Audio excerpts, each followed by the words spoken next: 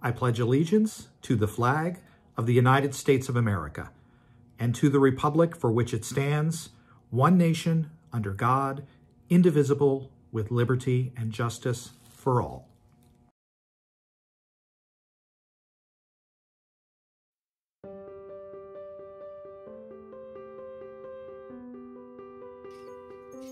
Join us for the Multicultural Club meeting today. Use the Google Meet code MulticulturalTHS.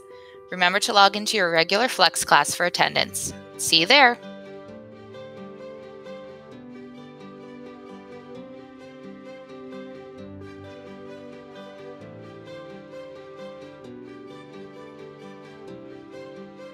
The THS Cooking Club will be meeting Friday the 13th during Flex on Google Meet to make vegan blueberry muffins with Mrs. Nichols as our guest.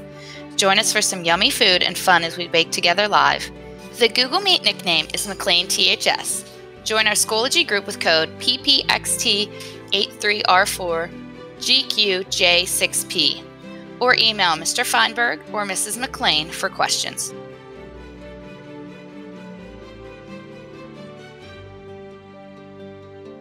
Mark your calendars. FBLA will be hosting a Chipotle fundraiser on Wednesday, November 18th from 4 to 8 p.m. at the Westview location. Come support our future business leaders and help cover the cost of the regional competition. Use the online code on the screen or show a copy of the flyer in the store.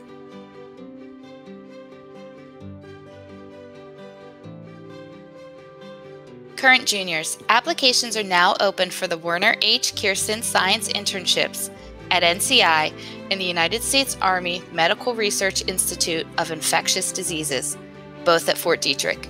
Interns must be 17 years old by the start of the internships.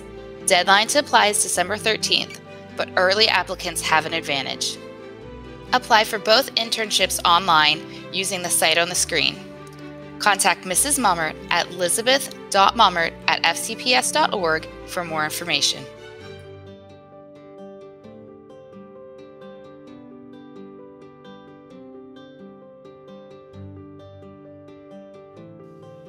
Good morning, Titans. This is Mrs. Bush back with another tech tip to help free up some hard disk space on your Chromebook. When you do screenshots and downloads, you may be pasting them into a Google Doc or sharing them in Schoology, but they're all still stored in your files folder on your hard drive. You can go to the technology support page and have directions on how to do that, or you can actually just from your launcher go ahead and type files. And you'll be able to see all the files that are being stored on your device. You can individually go in and delete all of these. If you still need some, you can upload them to your Google Drive. Or one quick way of just getting rid of all the old things that are being stored on the device is to go ahead and sign out of your Chromebook and remove your profile. We've done that at the end of each school year. And when you sign out, your name will pop up with a box, a little arrow to the right. Click on the down arrow next to your name and select Remove User or Remove Account. That way, that will remove any local data on this Chromebook. Everything else that you've worked on the Google Drive and everything is all web-based, so that will still be there. That will free up a lot of disk space. Also, just removing the profile sometimes solves a lot of other issues with connectivity and syncing between Google Drive and Schoology, and also resolves any issues you may have with any personal accounts that you're logged into. Remember, I'm here by email, or you can call the school if you need any support. Have a great day.